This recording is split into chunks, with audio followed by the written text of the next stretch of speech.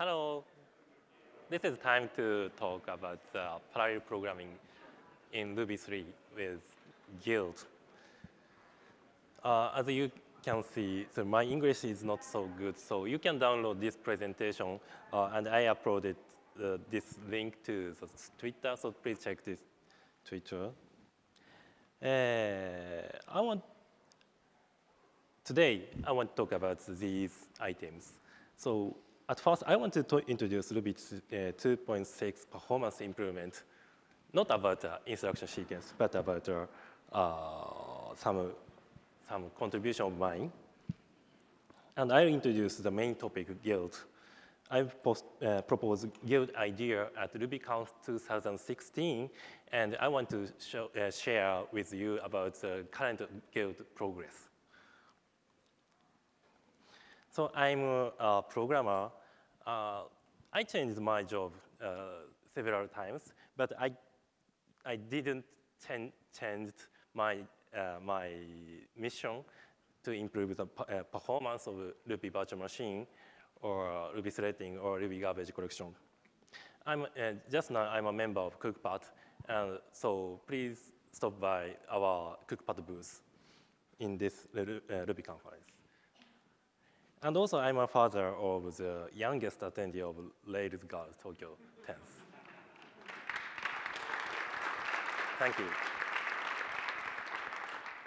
Very cute. This is only one photo in this presentation. Okay. So on Ruby 2.6, there are several performance improvements. Maybe most biggest one is mJIT, a JIT compiler for the Ruby, but there are other optimization which will affect your application. For example, proc call is 1.4 times faster, and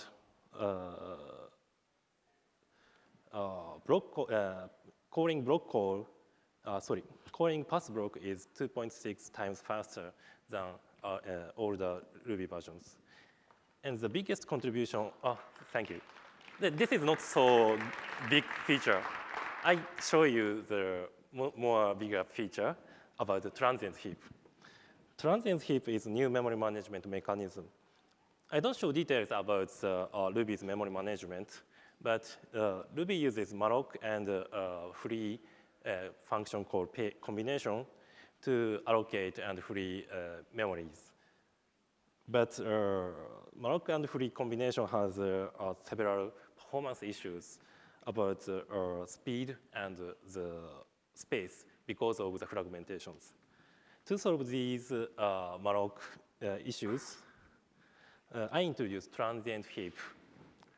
I also don't show details about transient heap because I have only 40 minutes. So, and this talk is not about the transient heap. So I only want to share the concept of transient heap.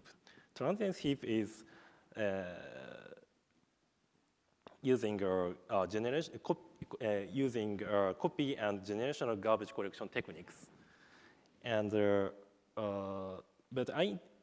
so generally speaking, MRI can't use memory moving technique because of the conservative, we use conservative garbage collection.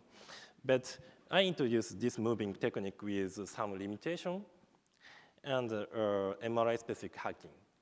So to keep compatibility with the current existing code. With transient heap, we can speed up allocation for young memories. In this case, young memories means no long living memories. So if you allocate some memories and free immediately, it will be a young memory. Now we support transient heap for array, object, struct, and small number of small elements of hash objects. String is big target of transient heap, but it is too difficult to support it. So it is the future task.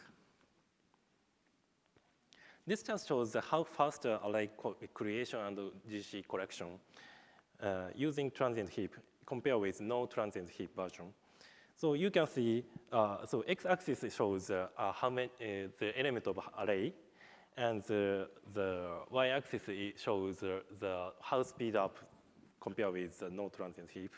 So you can see no performance improvement with 0 to 3 elements.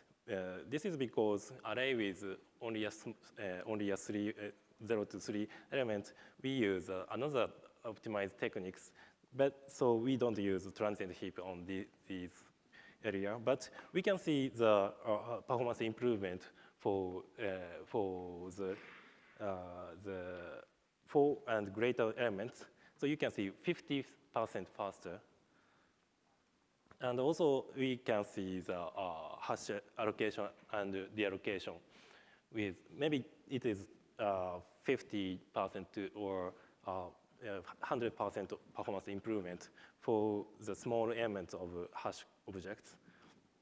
Over 8 elements, there are no speed up because transient heap is not used for such a big hash objects. Let's summarize transient heap on Ruby 2.6. So transient heap is new memory hacking to improve the performance. It uses generational copy GC technique with MRI-specific hacking to keep compatibility with the current code. With transient heap, you can improve your application's performance. You can.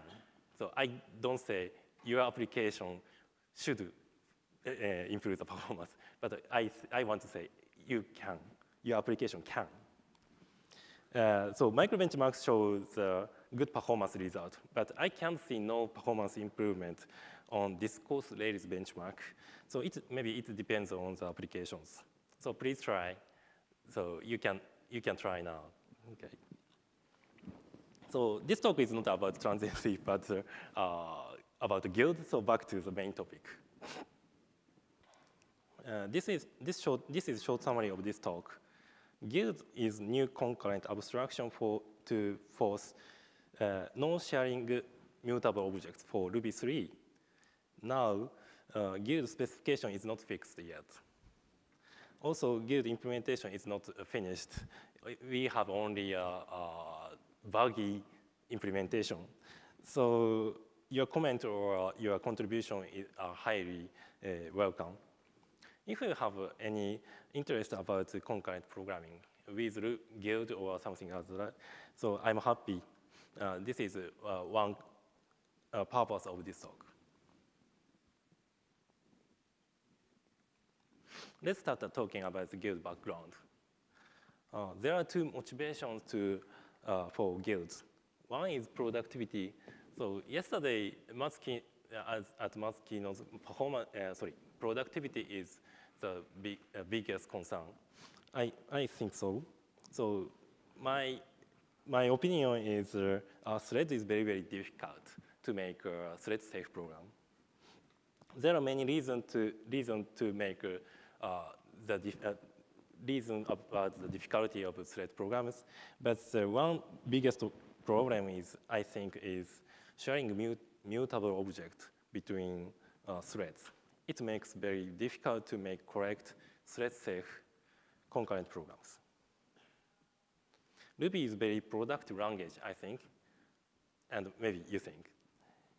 And I believe we can, so it is happy when if we can make a concurrent program very easily, and I want to achieve this such a productivity.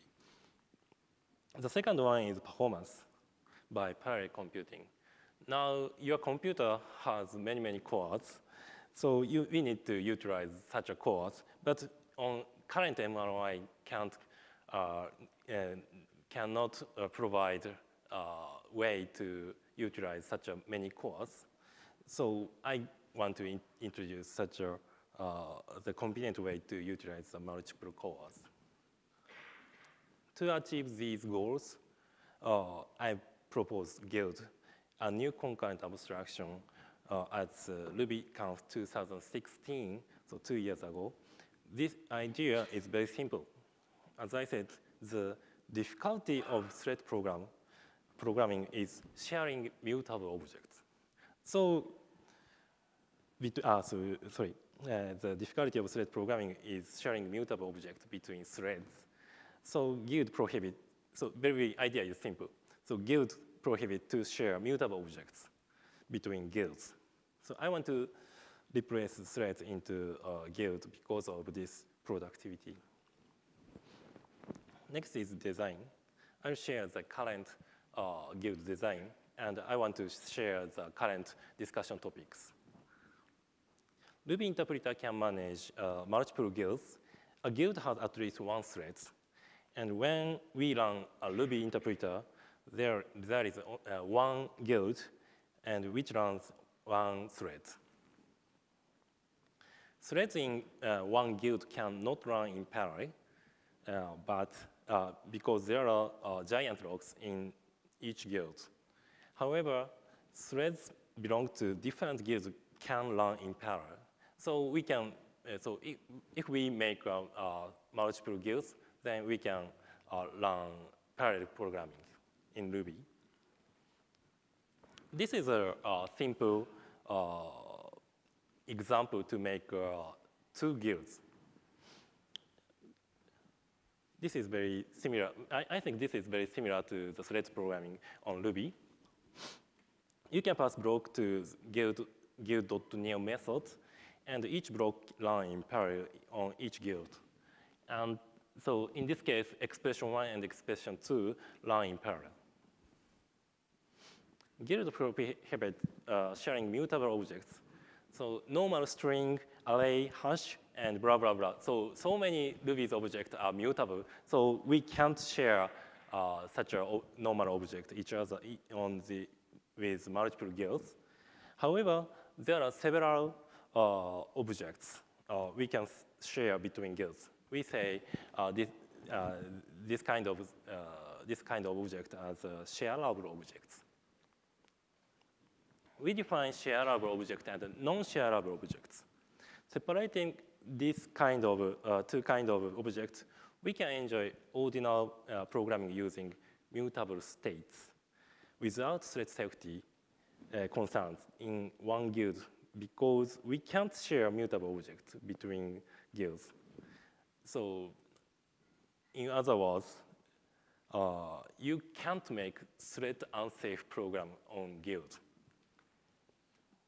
So thread unsafe or data lazy program, you can't write.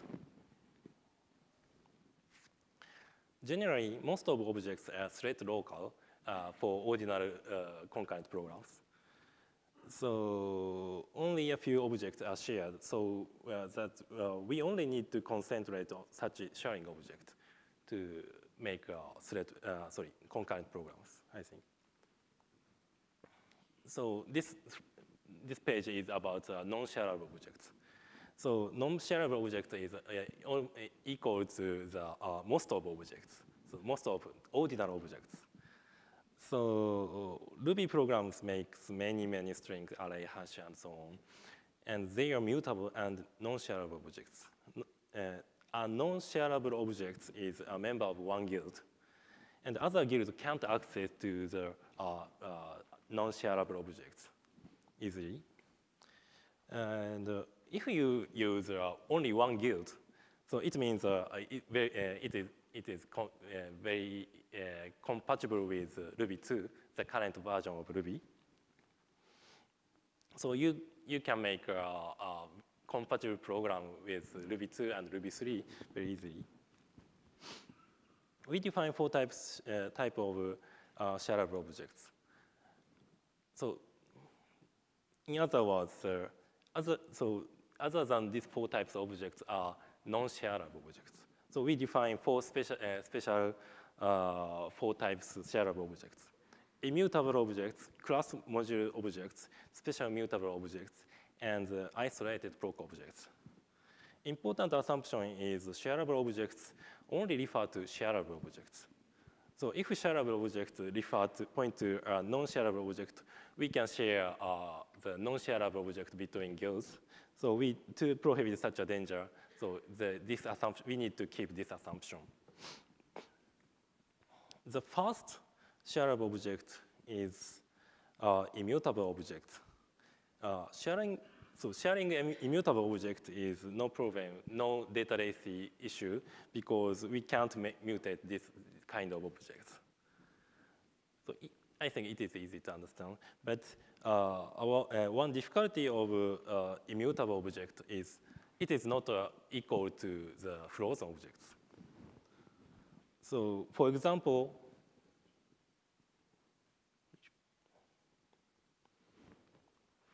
this A1, this array is immutable object because this array is frozen, and also this array only point to the immutable numeric objects.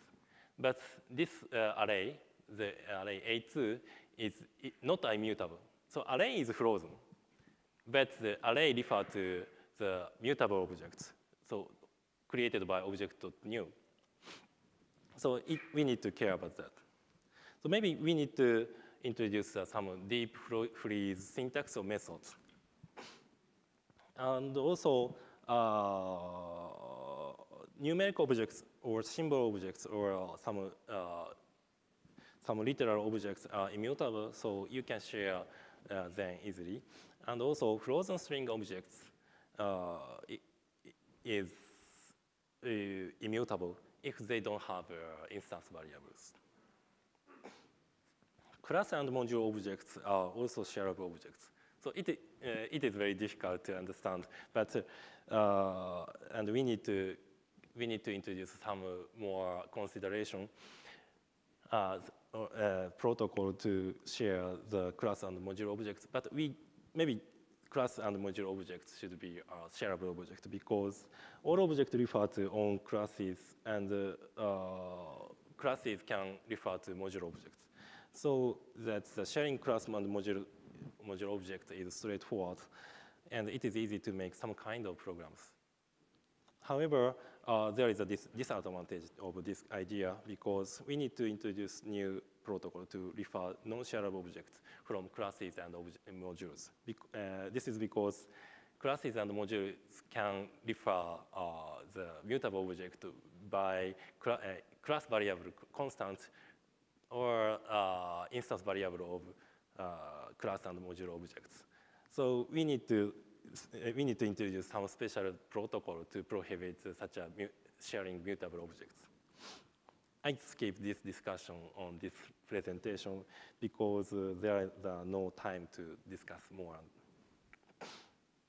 The third shareable object is the special mutable objects. So sometimes we need to share data structures such as the shared array or shared hash objects or something like that. So to share the data structure, we introduce special mutable objects. Special means that we need to introduce some special protocol to access these contents of special mutable objects. For example, locking correctly or transaction and so on. I don't implement it yet, but so it is needed for some kind of programs. For example, closure languages. The closure language has a shared mutable data structure using a software transactional memory. We say STM. So it is one strong option to implement. Compare with normal objects like array, hash, and so on. Special mutable object introduce additional overhead because we need to introduce some protocol. So as I said, transaction or something like that.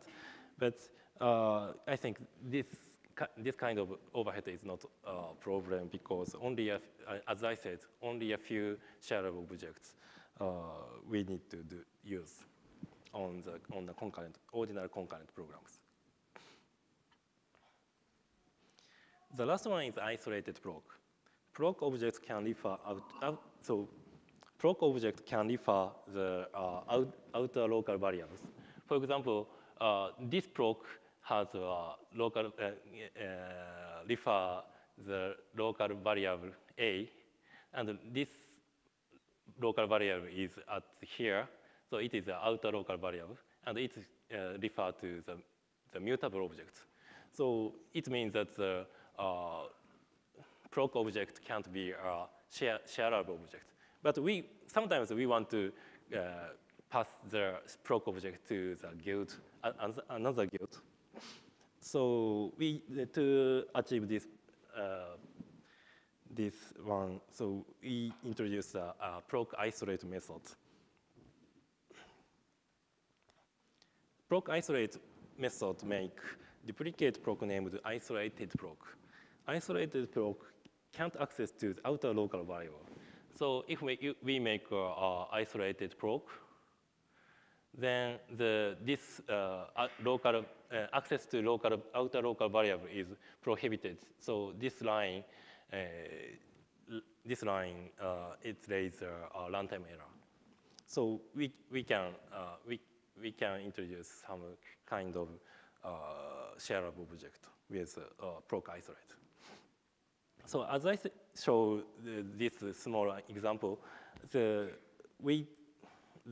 pass block transformed to the isolated block implicitly. And in this case, this line, this one, this local variable G1 is outer local variable. So in this case, it raises a runtime error because block transformed to the isolated block. Okay, I showed some kind of shareable objects. This is some information. So other languages using similar ideas. So there are several languages using similar idea of guild. It means these languages introduce limitation of sharing state or shared nothing model they use. Racket programming language, Kotlin native, or shell script or JavaScript, and Alan Elixir processes. So Alan Elixir's processes. So the name and model are different, but similar ideas they use. So I think this approach is not so long, I think. Okay, so we need to prepare the inter-guild communication API. So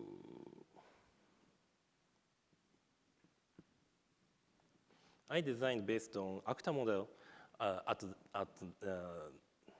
this moment.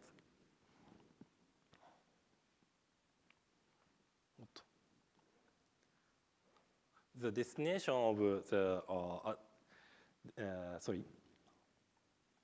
destination address is described by the guild object itself, like Alan or Elixir's process. And sending shareable objects means sending only reference to the object, so it is very lightweight. And also, if we send a non-shareable object such as an array, we have two methods. The copy method and move methods. This is a very simple server-client program using the inter-guild communication API.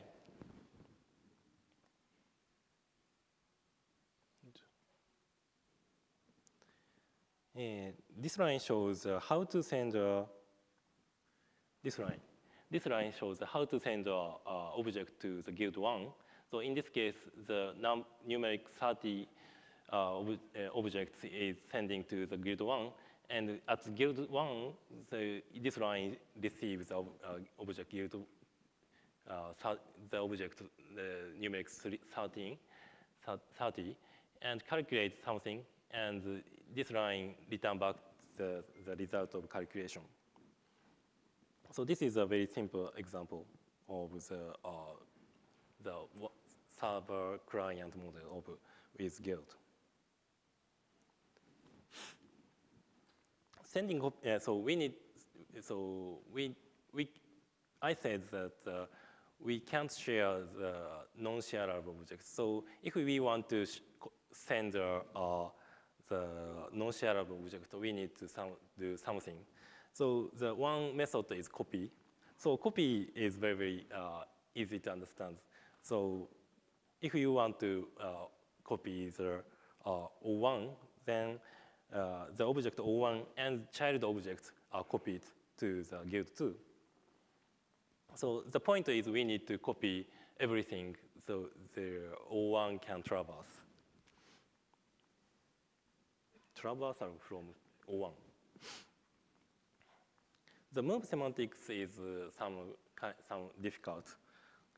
So if we move the object O1 to other guild, then we can't access O1 from guild 1. So in this case, so if we move O1, just after the sending, the guild 2 can access to the O1 and the child objects, O2 and O3. But from guild 1, we can't access to the sent object. It is faster than the copy semantics because we don't need to copy everything. Move semantics is suitable for huge string or data or I/O objects. For example, master guild makes a socket object, I/O object, by accept method and move it to a worker guild. And the worker guild receive a request and sending request in parallel. And after that, master guild doesn't need to access to a socket anymore. So this is a summary of shareable and non-shareable objects. So it shows details, but the important is we can't share the mutable objects. And in a thread program, we can share some kind of shared object accidentally, and it will be a bug. But with guild, we can make correct non-data lazy concurrent programs. This is a one discussion topic. So I show I said that I design communication API based on actor model, but we have another option. So actor model is the destination is specified by guild or process in Erlang or Elixir languages. But some other languages like Go language, JavaScript, Kotlin native, or Rocket programming languages, it uses a CSP model. CSP means communication sequential processes. I searched this long name in Wikipedia. So in this case, we manipulate channel object explicitly, and for example, we can transfer the channel object to the other guilds and so on. So we have two options, I think, and they have advantages and disadvantages. So we need to compare such a pros and cons, and we need to decide which we need to do that, which we need to use.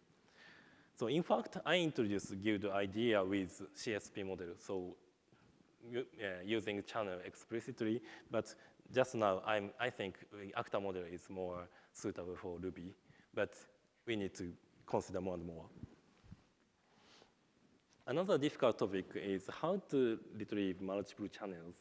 So sometimes we need to manipulate multiple channels because, for example, we want to use data channel and control channel, or if we want to monitoring the multiple guilds, so we need to communicate with the multiple channels.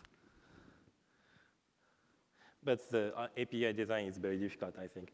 So we can emulate multiple channel with programming technique with one channel, one communication channel. But it is a bit difficult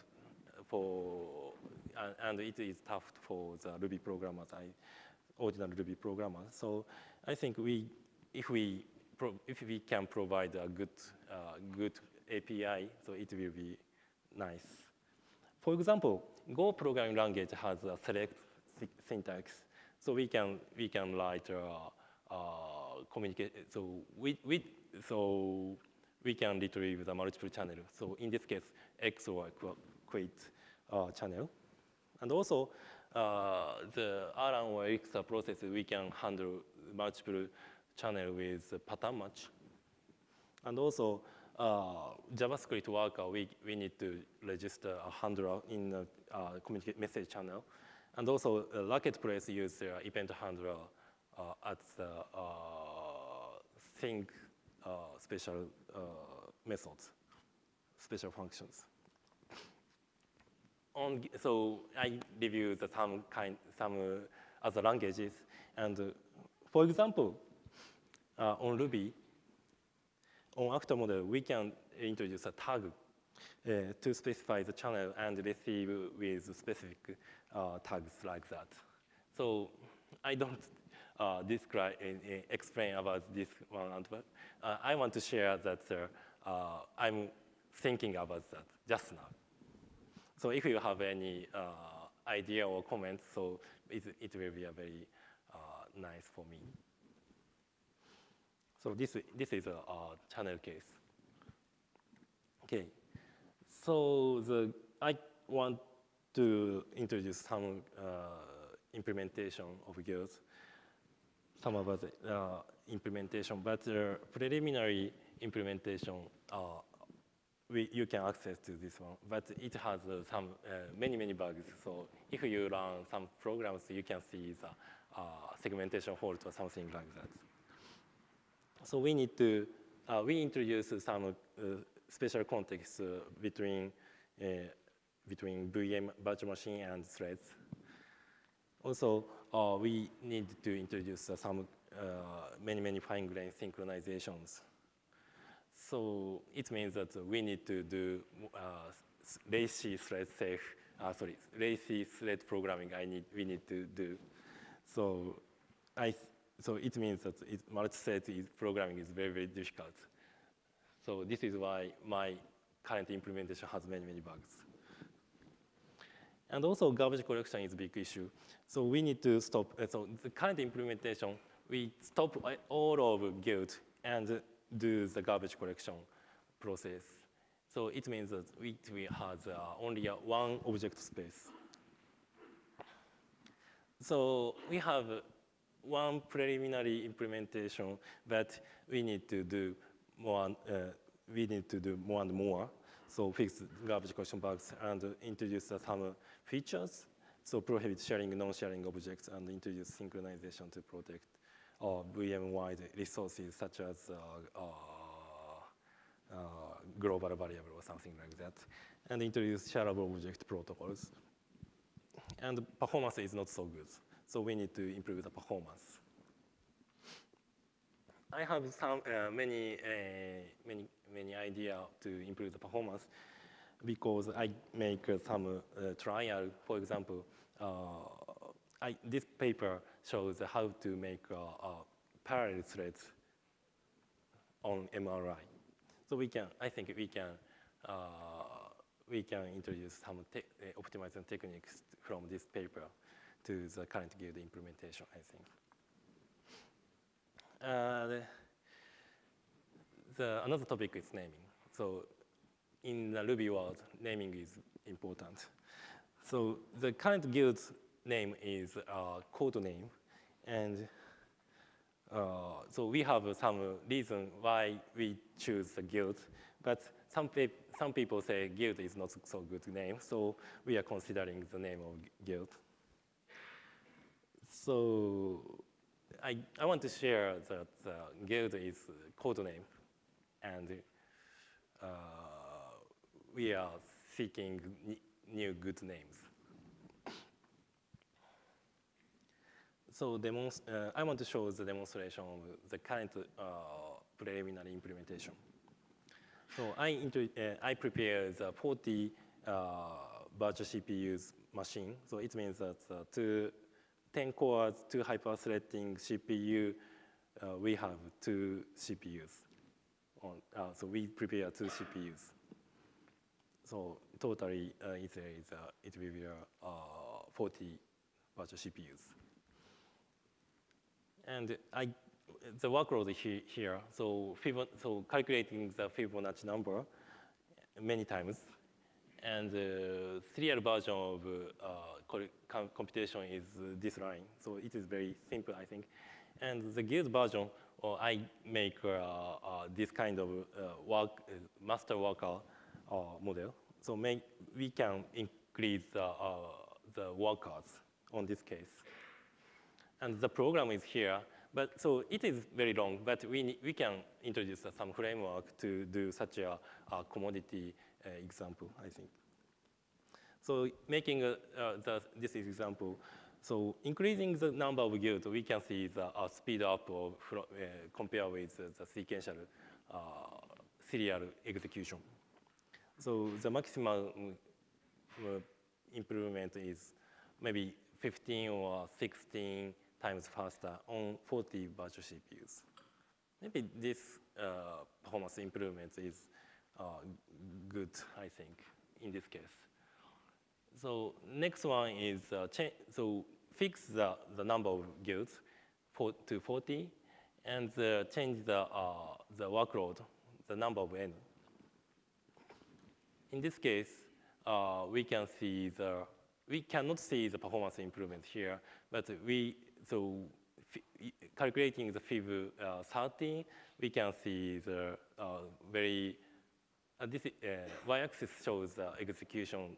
So serial execution requires about 3 hours, but using guild, we only need 30 minutes. So it is very faster example, I think.